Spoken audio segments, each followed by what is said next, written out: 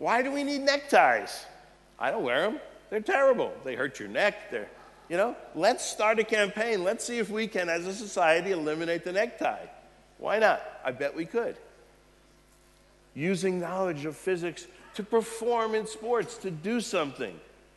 Using what we learn about persuasion to persuade real people, like our parents, like companies, to do something.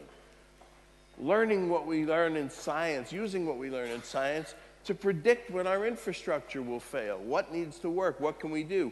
In the States, we have bridges collapse. Boom, cars are on them, they're driving across, boom. We could have our students be learning to figure that out in advance. That's real education. And in another sense, our kids already have transformed education. How has that happened? They've learned that when they want to learn about something, they can teach themselves. They can go online. Kid I know wanted to have a pet lizard. He went online and wrote a paper about why that was good, gave it to his parents. But they need our guidance. Now, of course, this was always true. What do all these people have in common? You've heard of some of them. They're all self-taught. You could teach yourself. Some people like John Dewey and other educators thought that was the best way to learn. But we lacked resources to do it in the past. So you had to be a very special person to find that old encyclopedia in the books and spend time in the library and do that. But today, everything a kid needs to learn anything, I guarantee you anything, the whole medical curriculum is online, that's already on the web. Everything's there. It may not be the best, but it's getting better daily. So why don't we have all our kids learning everything by themselves? Because they're not motivated to do it. If they were, if a kid is motivated, you can't stop them from learning. So that's really, I think, our job as educators. And what's happening is the kids' education is splitting into the unmotivated part and the motivated part. What do we call the unmotivated part often?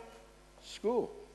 What do we call the motivated part? I call it broadly after school. It's the internet. It's what people, it's robotics clubs. It's what they do. School, we give them the credentials. Great. Those are becoming less and less important, by the way. After school, though, it's what the kids want. It's exciting. They pull it. We don't have to push it on them. There are lots of smart people who are questioning whether we need schools. We're going to hear from one of the authors of this book later today, Disrupting Class. They're saying technology will do it. It's a better, cheaper technology. It's disruptive. It'll change education. Well, maybe in the long run it will. But in the short run, I don't think it will, because the kids aren't motivated. Now, I'm not talking about those kids at the top, remember. They're very motivated. And for them, it'll be a great boon right away. But for the kids in the middle, the kids who are dropping out, the kids who really have trouble, whom we really want to reach, we're having trouble. We can't create online stuff that's motivating enough for them fast enough. So school's job, as I see it, is to motivate the kids. That's why we need the teachers. That's why they're not going to lose their jobs, as many of them are scared to death about. Their job is to turn on the lights. Are our kids attention deficit disorder? A lot of people think so, right? They're giving them Ritalin and other drugs. Here's what the kids say. It's not attention deficit. I'm just not listening. My friend the teacher says they're EOE. Engage me or enrage me. And they're not engaged.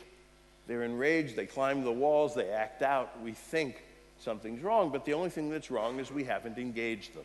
So how do we do it? How do we turn on the lights for these kids? My sense is the most important way is through their passion. And I think with all the bad press that our kids are getting, we ought to see them in a new way. I offer a new metaphor. I'm going to say our students are rockets. What does that mean? Well, they go fast. They're headed to places unknown. They're highly volatile. They can't be controlled precisely, just like physical rockets. They need good programming, the right fuel and a good payload, and they may require some mid-course corrections along the way, just like physical rockets. But they have an enormous potential payoff. Every kid has that, and that's what we have to figure out. Now, what I like most about this metaphor is that if the students are rockets, what does that make educators? Rocket scientists. Who knew?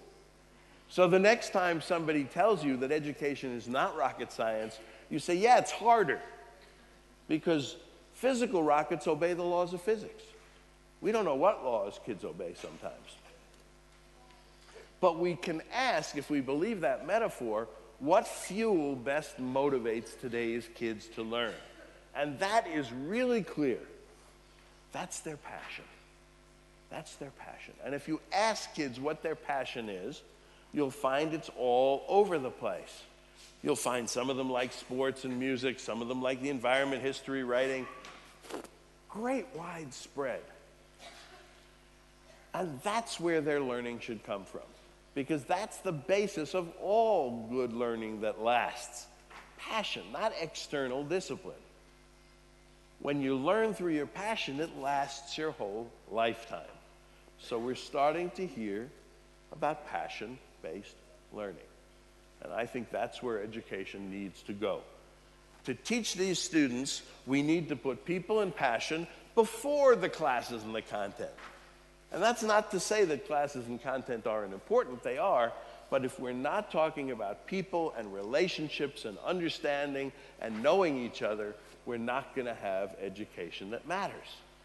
As one teacher used to say, I used to teach my subject, but now I teach my students. And that's where we need to go. To teach your students, you need to know their interests and their passions. Do teachers know that? If you ask them, they'll tell you not enough. They don't know it. What percent of teachers? It's probably under 20%. The teachers will tell you that. They just don't know, they don't have time, have hundreds of kids, whatever the reason. They don't ask. What percentage of kids think their teachers know their passions? Almost none of them. But the most important thing is, what percentage of students want their teachers to know their passions? And the answer there is almost